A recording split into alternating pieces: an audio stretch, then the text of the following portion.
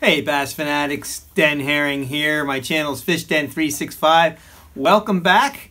It's time to have another subscriber giveaway. Last count we were at 512 subscribers. We've quickly gotten past the 500 point and it's time for another giveaway. So let's talk a little bit about some of the lures that we're going to be giving away this time.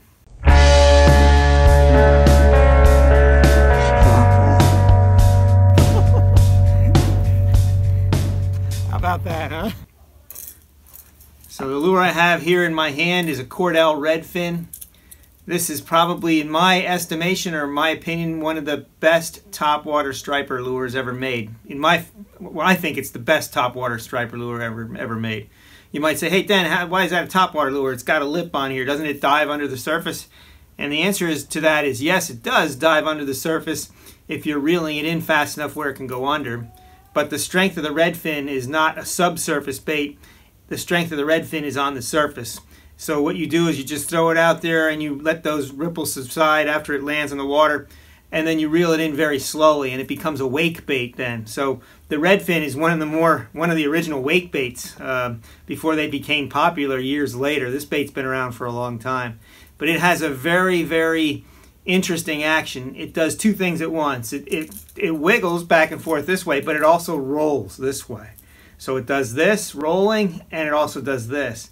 And the combination of that wiggle and the roll on the surface, using it as a wake bait, is almost irresistible as striped bass.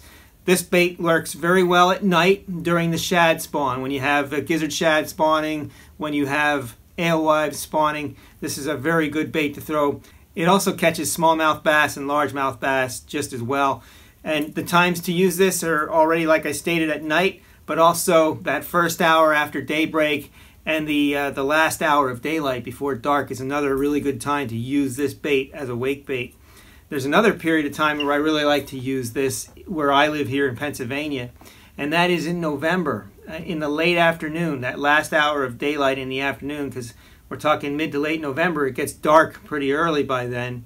But that last hour, hour and a half, when the lake settles down, sometimes the wind will die down and you'll get that glass calm surface. That's the time to throw this bait. It's a great largemouth and smallmouth bait then, as well as a striper bait.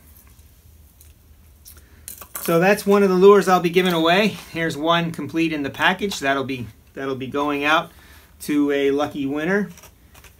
Along with that is another very interesting lure. This is also a Cordell lure. Cordell makes the redfin, but they make this lure too. This one you might not be as familiar with. It's called a blue striper, a Cordell blue striper. It was meant for striper fishing. The lure is no longer in production today, and it's an oddball lure in that the line tie is under the nose of the bait. And so this is a lure today that's a lot of people would want to get, but it's not readily available anymore. You can get it on eBay. I've seen them for $30, $35 on eBay, but I have a feeling this one here is even more expensive because it's a bone-colored one. And the ones I see on eBay are more popular colors, like the blue silvers and the blue and that kind of thing. I don't see many of the bone-colored ones on eBay. And the story of why I have this lure is I was interested in fishing this lure years ago. We're going back maybe 20 years now, or getting close to 20 years. And the maker, Cordell, they didn't have it in production anymore. And so a number of anglers got in touch with them and convinced them to do one last run of 1,000. And they did 1,000 lures, and I bought about 40 of them at that time, and some of them were this color. So I have several this color. That's why I'm willing to give one away. The nice thing about bone is it's a great color in and of itself. It's a really good bass catching color. But because it's bone, if you are good with an airbrush or have a friend that's good with an airbrush, you can get it painted like this, get it custom painted. This one's a really nice Tennessee shad pattern. You can see it's the same bait. It was bone at one time, and someone just painted it up for me. This blue striper, if you're fishing out in mid-Pennsylvania at Raystown Lake, this is a legendary lure out there for the smallmouths and the stripers. It works really well. Anywhere you have alewives and gizzard shad, this lure works. Now this one sinks like a stone as soon as you throw it out. But if you reel it fast enough, it tends to come right up to the surface. So you can make this one wake also. But this really isn't meant to be as much of a wake bait. This one has a wandering action to it, almost like a glide bait, in that it goes this way and then back this way, and it has this rolling action. Very unique, very different from most other lures, and that's where this lure shines. It's just the fish don't see this very often. And so it's a good catcher for striped bass, works great at night. Smallmouth bass really like this bait too. It catches largemouth as well, but smallmouth seem to go crazy over it. They just have this curiosity toward it. It does have a tendency to rise up in the water surface when you're reeling it in, so you want to use this lure when the water is very clear.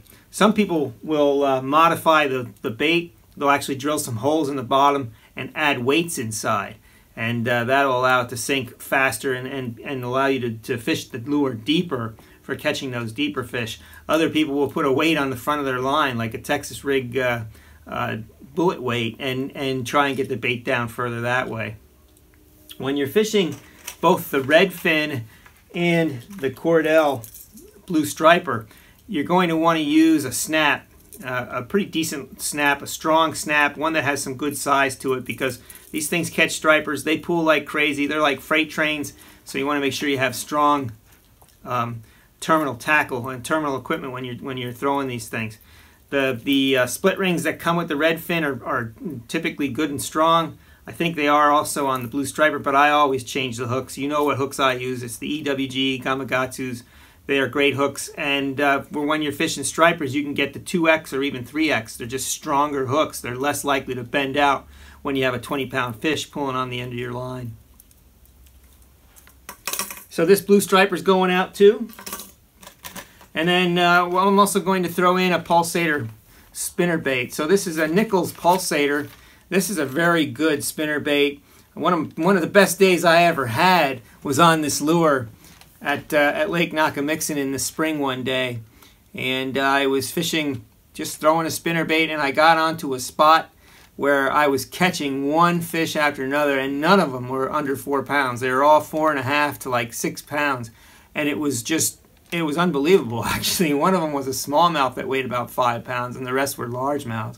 And it was just one cast after another, and I put like about 11 or 12 fish in a row. Almost, I think it was in a row. There might have been a cast or two in between where I didn't catch a fish, but it was, you know, maybe 14 casts, and I got like 12 fish all on this bait. So it's one of the most memorable days I've had, because they were all giants, and that was on the spinnerbait here. So I'll be sending that out also.